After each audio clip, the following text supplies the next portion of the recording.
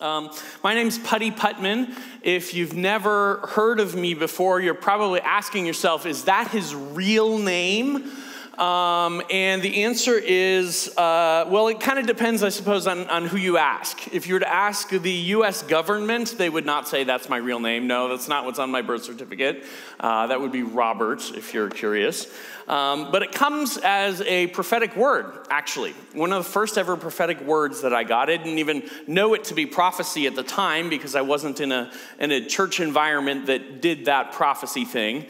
But my youth pastor looked at me and he said, I see that you're like putty in God's hands.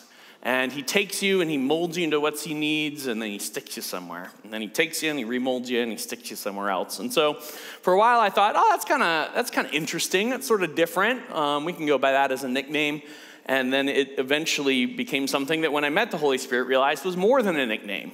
Because this is what Jesus does to us. He calls us something and he calls out in us something. We see him doing that with Peter. We see him doing that with Abraham and other characters in the Bible. And I just feel benefited enough, I suppose, that I got that a little bit early. Turns out we all get that in heaven.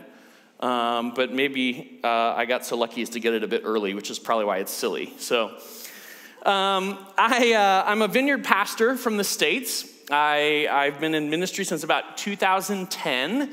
And for about 10 years, I ran a thing called the School of Kingdom Ministry, which was we've got a few School of Kingdom Ministry graduates in here.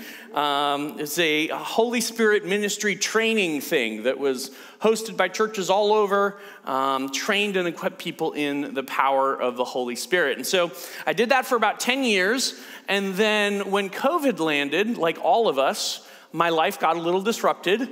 And in the middle of that disruption, God invited me to begin a new adventure. And so I'm preparing to go church plant. I'm hoping in the next 6 months or so to relocate across from Chicago, where I am presently at, over to Phoenix in the southwest of the States and begin a church adventure there.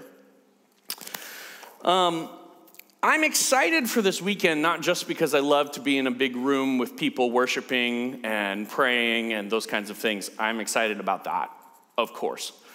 But I think that events like this and moments like this are so important, particularly in our increasingly post-Christian environment. We're not going to get a lot out there that's going to reinforce the spiritual journey that we're on. And so these moments where we can come together and these moments where we can open up space, as it were, and we can say, God, we have cleared the day. And in fact, I'm going to clear my heart. I'm going to invite you, come do anything you want to do in my life. What I found is that a day like that can change my life more than a year of me giving my best effort. And that's really what I'm asking God for this weekend, is that we have a time together that's hopefully fun, yes. Hopefully, we have powerful times of connecting with one another and those kinds of things. That's all good, right? But what I'm really hoping is that God encounters us in unique and powerful and life-changing ways this weekend. That's my prayer. And so to kind of begin to give, I suppose, a little bit of a frame to that, I want to tell you a little bit of my story. Now, we've got a theme for our event, which is not my will, but yours be done. And I know I saw like a promo video. I don't know, are we going to show the promo video this weekend? Is that not part of the agenda? Not part of the agenda. There was a great promo video. You can go online and watch it. I think it's on the conference website. But the theme of the conference is not my will, yours be done. And you may have heard those words before. Those are good Bible-sounding words, aren't they? That sounds like a good set of words, a good thing to maybe pray. And so as I was preparing for our conference, I thought, maybe it would be good to start by actually revisiting those words in the Bible. And those words come out in the biblical story in Luke 22. So I'm going to read that passage here real quick as we kind of dive in for today and for the weekend. In Luke chapter 22, if you want, you can swipe and read along with me, Luke 22:41, or you can just listen. I wasn't clever enough to send my slides in advance, so you won't see them on the screens. But Luke 22, verse 41, Jesus is in the Garden of Gethsemane. He's just done the Last Supper. He's done all of those things. And this is that pivot point to where things are going to get real uncomfortable real quick for him. And it says this as Jesus is sort of like entering into that. First, he grabs his disciples and he says, hey guys, pray. This isn't going to be fun. Pray for me. Actually, pray for yourselves too. This isn't going to be hard for me. This is going to be hard for all of us. And so he asked the disciples to pray. And then it says this, he withdrew from them about a stone's throw, and he knelt down and prayed, saying, Father, if you're willing, remove this cup from me. Nevertheless, not my will, but yours be done. And there appeared to him an angel from heaven strengthening him. Wow, that's pretty intense. And being in agony, he prayed more earnestly, and his sweat became like great drops of blood falling down to the ground. This is a moment where Jesus is struggling. Those are pretty unique moments. Like, as you read the story of the scriptures, at least, as I read it, doesn't it kind of usually feel like Jesus is mostly kind of sailing above all the problems, right? He's the one asleep in the boat, all the other disciples, professional fishermen and boats, navigator people or whatever, they're panicking like we're gonna die. And Jesus is like, it's no problem, just chill out. Problem solved. He's the one who, the guy running up with a legion of demons, right? Who's strong enough to break stones and all this. Everybody's afraid. The guy runs up to Jesus. He's like, oh yeah, let's just cast those demons out of you. No problem. And this is the moment where even Jesus, who seems like he's sailing above most of it, even Jesus is caught in the middle of it. Because he knows this is about to be really tough. And he prays an interesting prayer, right? He's not dishonest with God, which I love. He's not like, God, it's all gonna be so worth it. I'm just gonna tell myself it's gonna be worth it to get through this thing. He's like, God, I don't know if there's a plan B, but if there is one, I'd really like to not do this next part. This is gonna be really tough. But if there's not a plan B, if this is the only way forward, then not my will, yours be done. Jesus prays this prayer in this incredible posture of surrender, of letting go, of sacrifice. And it says that there does appear to be an angel who shows up and strengthens him, and yet at the same time, even with an angel strengthening him, as he's praying, it's so intense that his sweat becomes like these big just drops of blood on the ground. This is an intense moment, even for Jesus. And what I want to talk about today, and I want to reflect on, is the fact that sometimes the kingdom asks hard things of us. Sometimes there are moments when it's like, I feel like there might be an easier way. This is really actually going to cost a lot. And sometimes the kingdom asks those moments. Sometimes the kingdom asks that even of Jesus. Meaning, it's not like Jesus, was working through some sin issue that was his own fault. Right? He didn't have any of those. He didn't cause any of his own problems. And yet, the kingdom positions him in this intense place. Sometimes, not my will but yours be done. What I want to ask today is this: is the kingdom really worth those moments? Is it really worth that level of sacrifice? Because sacrifice is not a thing that is living so much in our culture anymore. Right? We'll talk more about this as we go, but by and large, it sure looks to me that the sort of way that our Western culture is working out is, it's sort of over the last, 40, 50 years is navigated into this sort of numb yourself kind of capitalism that we're all soaking in all the time. Our world has sort of displaced the idea that there's anything transcendent, that there's anything that exists above the world, that there's anything that's like eternal or has value that goes beyond the world that we live in right here, right now, that we can see and taste and touch and feel and put on a scale. And with the loss of that transcendence, what's happened is there's become this sort of like gaping hole inside of us that's meant to connect to that. Something that's meant to find the meaningful, the real, the significant, the purposeful. But once we cut that off from our society, what happens is our culture says, well, we have to fill that hole. And you know what we're going to do? We're going to fill it with all kinds of great Instagram filters and craft coffee lattes and amazing experiences. And so we've become this sort of like micro numb yourself culture that we live in all the time.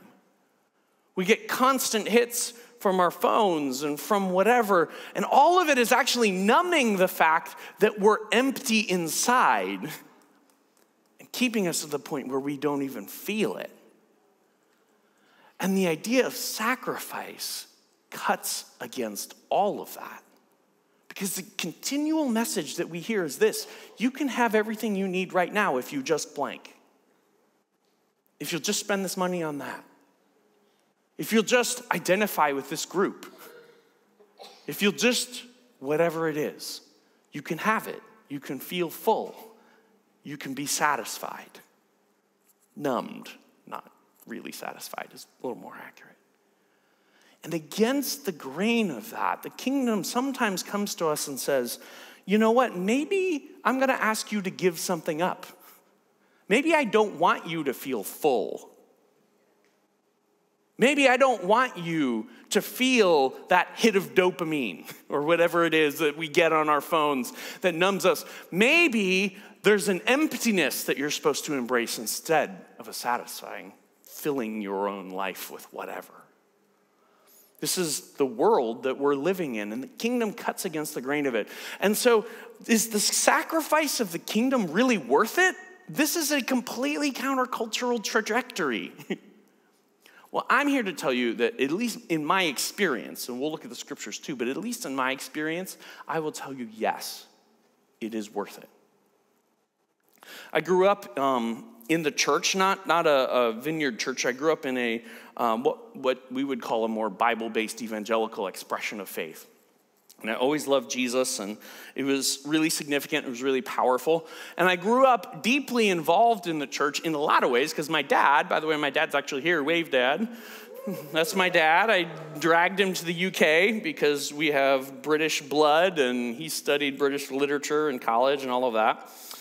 My wife's name is Brittany, by the way, so I'm like practically married to the island.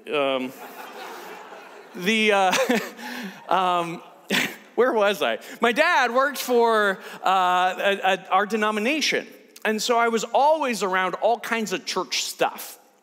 And growing up, I considered, should I go into ministry? Should I not? And the conclusion I came to was this. When I was in high school, I thought about all the pastors I'd interacted with. And I realized this. I was like, none of them look like they're having any fun. They all have gray hair. They all look like life is just heavy and hard all the time.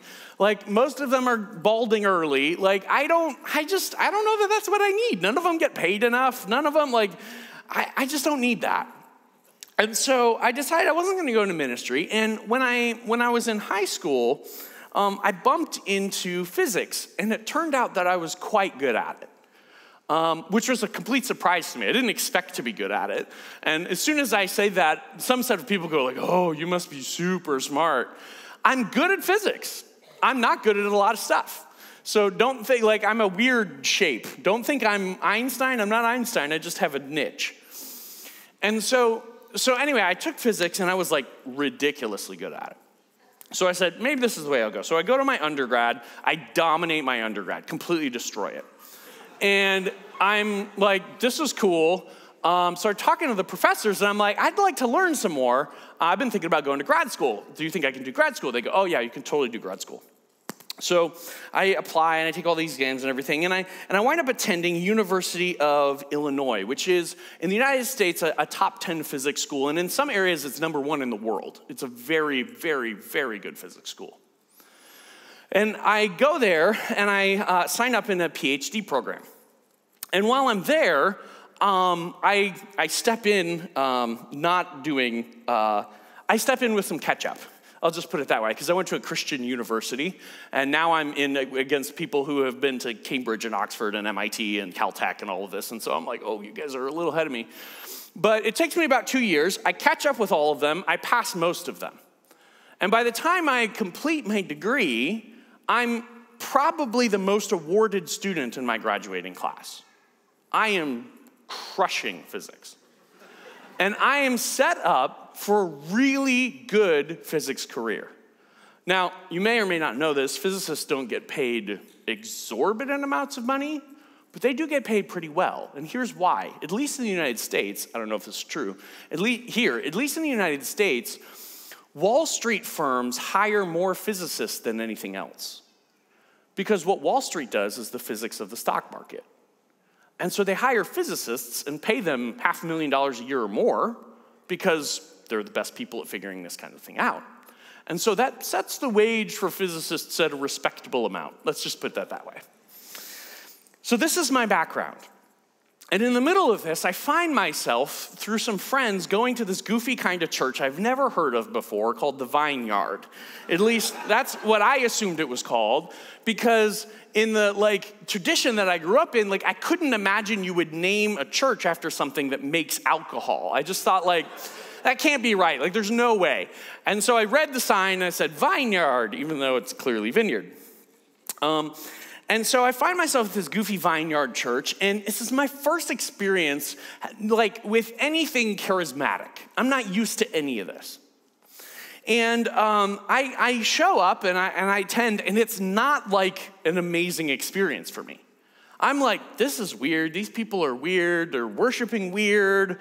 And then at the end, they're praying really weird. I don't think I'm here for that. And so I wind up continuing to attend because I had some friends there, but I was not open to the Vineyard way of doing church. And what winds up happening is, over a number of years, my first attendance service that I attended, I'm going to point at somebody here in the audience because I'm American. Everybody here, this guy right here in the black t-shirt with the awesome black glasses, I was seated right about there. That's where I was. Wave your hand, okay? The next week I show up and I sit the same place but a row back. The next week I move another row back. And before long, I'm sitting in the very back of the church, now back where these guys are at this table back here or whatever. And every service I go to, I end the service like this, judging everything that's happening. It was pretty bad, but Baptists are good at judging, so you gotta do what you can do, I guess. So I'm so glad I was Baptist growing up, just FYI. Okay, so this is my upbringing, and I attend this church every week because I was a good Baptist, judging every single week for 4 years. 4 years. And of course, I'm spending a lot of my time and energy in physics grad school. So I'm just I got people who are reminding me that I know Jesus. That's really what I need, right? That's my biggest thing out of this. So 4 years in, I wind up having this bizarre experience, which I would love to tell you the whole story, but I can't do justice to the whole story in shorter than 20 minutes, and I don't have 20 minutes to share that part. So here's the highlights. I wind up going on a short-term mission trip to China to work with the underground church, basically. It's totally awesome, unbelievable experience. I went because we had lived in China for a year growing up. They were missionaries, and I was 8, and I'm watching them disciple people, knowing if they get caught, they're going to prison. I mean, it was crazy. And so I'm always wanted to go back. I go back, and I attend the trip, making the deal in advance. I totally want to go on this trip, but I got to be honest, I'm not into that prayer thing you guys do. So if we get to any of those prayer moments, maybe you guys do that, and I won't. Can we do that? And the team leader goes, deal, that sounds perfect. So I'm okay, good, I'm excused. That sounds good, I can do that. So I go to China we're having a trip, unbelievable experience. We get to a training that we're doing where I've already made this deal where I'm not supposed to pray. But while the team leader gives a space for all of us to listen to God, God tricks me and talks to me without me realizing he's talking to me. So I kind of throw it out there, and then the team leader's like, great, that's God. You get to lead the prayer time in front of everybody. And I'm like, what? Like, I don't even do this. And so after swallowing my pride, I decide literally to go up and just like fake it, because I've seen him do it hundreds of times. I don't believe it, but I've seen it. And so I'm like, I know how you do it. You know, you put your hand on the shoulder and you talk at the person. Then you say, stay in faith, you'll get healed later, maybe, you know.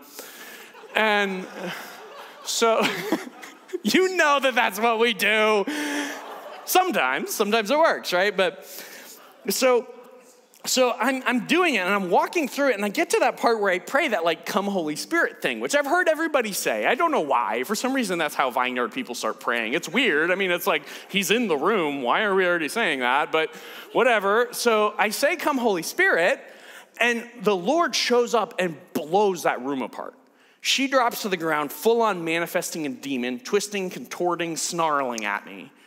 The room that's around a circle watching, half of them, thump, thump, thump, thump, thump. And they start shaking and frying and all this. And they're new to all this. They've never seen any of this before. And so this isn't like a conditioned response or this happens every time. They're all like, what's happening? And I'm like, you have no idea. Like, I don't even believe this. And like, this is absolutely crazy. So one thing leads to another. She gets delivered. She gets healed. It's crazy. I'm stunned. I come back, and I've got a lot of rethinking to do from my last 2 years of graduate school.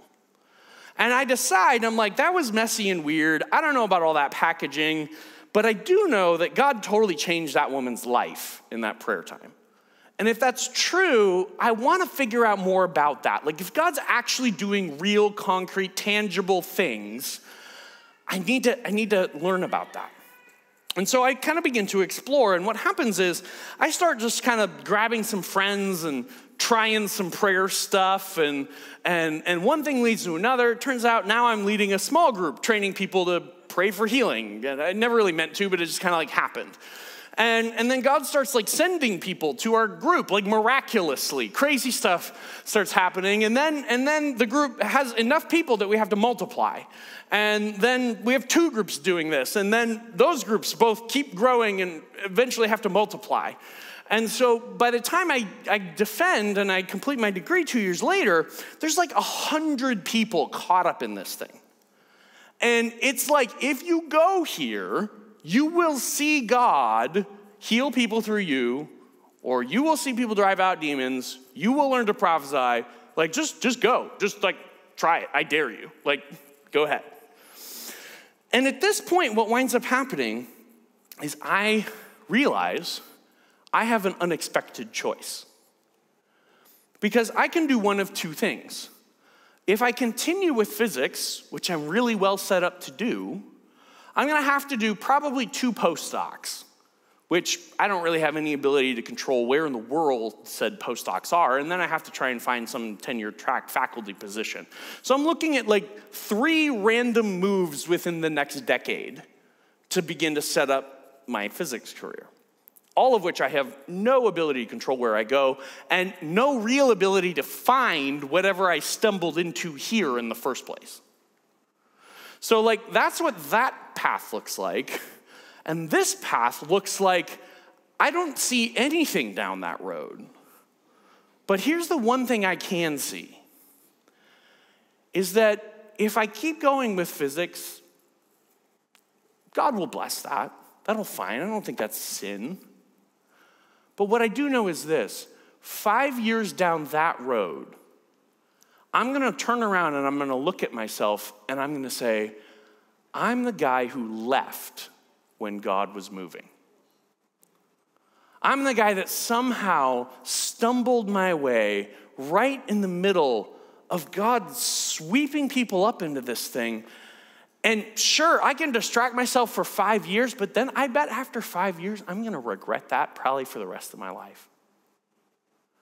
And I feel caught Because I don't have any direction here. It's not like anyone's coming to me and being like, you get to be a pastor if you drop physics. I didn't know that was coming. All I knew was I can continue on this career that I've spent 10 years establishing and I've risen to the top of the game in. Or I can choose to stay in the middle of something God's doing. Well, you can guess by the fact that I'm here which of those two that I chose. And it was terrifying. I'd burn all those bridges before God showed up with the next provision. But you know what? He did. I wound up getting hired at our church to oversee healing, of all things. How cool is that, right? And a year later, we start this class called School of Kingdom Ministry with God Breathes On. And next thing we know, a couple of years later, churches are coming to us saying, oh my gosh, we need to do more of this. Will you help us do this? And it turns from a little class I'd started in our church with 50 people to the next year there's 100 people in 5 churches, to the next year there's 300 people in 20 churches, to the next year there's like 600 or 700, 800, 900, more than 1,000 a year. It's just going boom, boom, boom, all over the U.S., all over other countries and stuff too. And it goes, I didn't see any of it coming. I had no idea. I'm like, wow, this is so cool. What an unbelievable adventure. And I'll tell you what, I never, and you need to hear this. Don't hear this through me. Hear this through what I'm pointing to. I gave up my physics career in 2010. So it's been 12 years now. I have never for 1 second regretted it. Never thought a second time about it. Never been like, oh, if only. Not 1 second. Now, don't hear that and think, oh, Putty's really amazing. I'm not saying I didn't. What I'm saying is that thing was so good for 12 years that the hundreds and hundreds of thousands of dollars that I've given up, not for 1 second seemed tempting. That's how good the kingdom is. Not how good I am. Whatever. The only difference between me and you is I've got a bad accent and a weird name. That's how good the kingdom is. So 10 years into all of that, we hit this weird COVID thing. And the Lord says, hey, how about you give all that up and we start something new? I was like, really, God? We're doing this again? Is there any other way? Not my will, but okay, yours be done. And so laid all that down, passed it all away, find myself like weeks later leading a church of 25 people. None of them even like me. And they're not interested in the kingdom, and they don't want the things that I have to bring. And I do that for a year, and that's a whole story. And now I'm beginning to, head off to Phoenix and plant a church, and I'm thrilled about that. But I'll tell you what, it's not like I've got some amazing resolution to the thing that God asked me to give up. Laid down an international ministry for nothing, absolutely nothing. Except, I get to be here. That's pretty cool, but, And you know what? I don't regret it either. I don't even have the end of the story yet. It's fine. Because here's the thing. When the kingdom gets you, no cost is too high. When it gets in your life, not when you're reaching toward it, right? If I'm like, it's out there somewhere and I'm trying to find it, then there's going to be plenty of costs that feel too high. But when the kingdom of God comes into your life and you're disrupted and you're like, well, I'm going this way, and all of a sudden, bang, God's crashed into my life. You know what the response is? Is that when the kingdom acts on you, it's so powerful that nothing else appeals anymore. Jesus puts it this way in his beautiful brief parable in Matthew 13, which I just think is such a beautiful and powerful thing. It says this, Matthew 13:44, the kingdom of heaven is like a treasure hidden in a field, which a man found and covered up, and then in his joy, he sells all that he has and buys the field. Not reluctantly, not he grit his teeth and did it because it was the right thing to do. And I get it. I have those moments too, right? But I'm just saying this. What if the price feels too high, maybe that's the indicator that the kingdom hasn't crashed in on my life all the way yet. That's kind of a challenging thought. But if the price feels too high, maybe I haven't experienced enough of the kingdom. Because what Jesus says is if you really bump into the kingdom with joy, you'll sell all you have. You won't think twice about it. There won't be a sacrifice that actually feels like a sacrifice. It just feels like an investment. And if we're smart, investments usually don't feel painful, right? Because it's like, well, I'm going to put a 1,000 quid in now to get 5,000 later. I'm not really losing here, right? I'm investing. When the kingdom has come crashing into our life, sometimes we make kingdom investments. And does it mean that something moves out of my life now? Yes, but you're not losing anything. You're actually gaining so much more. Because what God does in this thing, to kind of circle back to where we started, what God does with this whole sacrifice thing is he cuts against the grain of our culture and he makes us do something really unnatural because he's really clever and he knows a lot of things that we don't know. I have this bad habit. Is this water for me, by the way? All right. That's great. I've got this bad habit that I'll tell you about in 1 second. Where, and you probably have the same bad habit too. You just maybe either haven't seen it or aren't honest about it yet, and that's okay. I have this bad habit where I assume without realizing I'm assuming it, that I'm pretty much done. Like I'm like pretty close to Jesus. You know? Like, am I perfect? Of course I'm not perfect. Like, I couldn't say that, you know? But I'm like 90% of the way there.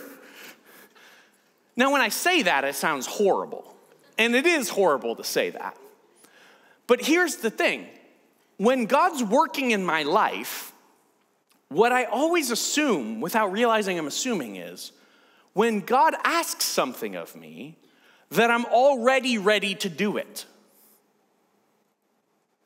That like, God's like, hey, Putty, let's do this. And I'm like, I think if God says, let's do this, that I'm ready to do it. And that's because I think that I'm mostly done. But the truth is God's not confused about that, right? he's not thinking the same thoughts I'm thinking about how close I am to Jesus, right? He knows I've got a long way to go. And so what God does is he buries the transformation in the call that he gives us. He calls us to something that's beyond where we're at, not at where we're at. And in doing that, what it means is that our obedience is formational. It's not just transactional. It's not like God's like, well, I need something done down there. Oh, Putty's close enough. Sure, yeah, Putty will do that. You know, that's not what's happening. What God's doing is he's saying, like, I'm going to call him here because he's going to need to grow up into the assignment that I'm giving him. He's actually not there yet. And the way he's going to get there is not just like the spiritual disciplines and things, which I'm a huge fan of and are really important to our growth. But another part of it is that he calls us to an obedience that's ahead of us. And in that, he forms us while we're living out the mission that he's calling us to. This is like the way that God does it. And so what that means is that very often when God starts acting in your life, he's going to ask you for something bigger than you. And that's actually a good sign. In fact, I would say if you're facing something that you believe is God and it doesn't feel bigger than you, I would say, I'm not saying that's not God, but it's a bit of a tick against it in my mind. It's like, oh, you think you can already do that? Well, maybe it's God. Maybe it's just you. So God calls us to this stuff that's ahead of us, right? And one of the major elements of that is this thing called sacrifice. Because what God does in sacrifice, the way he works is, he says this, it's so countercultural. He says, I want you to take a place in your life and I want you to create a hole there. And on purpose, I want you to create a hole and I want you to be willing to hold that hole open and have me fill it instead of you. And so God says, would you give this up? Would you give this career up? Would you give that relationship up, which isn't healthy? Would you give that pattern up? Would you give that hobby up? Would you give that whatever? He says, would you give that up? And when we do give it up of our own choice, it's a loss to us. But if we're willing to stand there in the middle of the loss and hold the hole open in our life, it's an opportunity that God actually comes in and fills in a new way. And that's the way he changes us. Because the thing that he's asked me to give up is actually a space in my life that his fingerprints aren't on yet. And so he says, hold this open. Like, come to a place of actual need where people look at you and go, that's not healthy. That's the kind of sacrifice that God uses powerfully. Jesus looking at the widow, right, who comes up. She drops her 2 pennies in. Jesus goes, everybody else contribute out of the overflow. She's the one worth emulating. Why? She put in everything she had to live on. She gave into a place of need. Everybody else just gave out of abundance. The kingdom will sometimes put you in a place where you have the choice to obey, and it brings you into a kind of deficit, actually. That is such a good place. The world will never send you there. The world will not do that. It'll say, don't do that. Don't become unhealthy. Self-care. Hashtag self-care. Go get yourself another latte. You need a spa. You need a massage. Watch Dr. Phil. Right? Read Brene Brown. Right? And let me just clarify. I like a good latte, okay? Like I'm not, right? And there's a lot of wisdom, in many of those things, right? But the point is this, is the world will always tell you, fill yourself up. It will never tell you, make yourself empty and hold the empty open until God fills it. That's the way of the kingdom. Only the kingdom does that, because that only makes sense from a kingdom point of view. To say, this space is reserved because I believe God will come. That is such a beautiful, powerful thing. And what I'm here to tell us all today is this. I haven't done that perfectly by any means, but I've done it enough that I can come here and I can tell you guys, that's real. It's a real thing. It's a real thing to open a hole in your life and to say, God, would you come and fill this up? And I'm going to stand here in the place of need where I have nothing and I feel the hole in my life. And I'm going to hold it open and I'm going to let you work in this place, God. And if you'll do that, God will come to you. And what you'll find is that your life can be radically different than this game where we fill ourselves with all of this other stuff and we actually create this sort of numb shell of an existence that's constantly caught up with all of the stuff outside and is empty of anything internal that's meaningful. There is a life out there that is good and real and meaningful and eternal, that doesn't leave you numb, that doesn't play the advertising game with your life all the time and doesn't do those things. Guys, I'm here to tell you that place is real. And it really is worth giving everything up for. There really is no cost too high to pay. And if you really lay your hands on it, you will not for a second regret what it is that you've given up. Because you'll find that you're way more full than you ever were empty. You'll find that when God fills that space, what seemed like it was a hole this big, when God fills it, feels like a presence of God that big. And you'll realize, like, oh my gosh, this can be my life. I didn't even know. And the best part is that's who God is to all of us. Not just to the goofy guy on the stage. I mean, good-looking American on the stage. Not just to the person on your left and on your right. Not just to whoever you look up to or whatever it is. That's who God is to you. Don't shy away from the cost. Don't hide from the kingdom sacrifice. You'll find that it's actually the most beautiful interchange in your life if you'll let the Lord make it with you.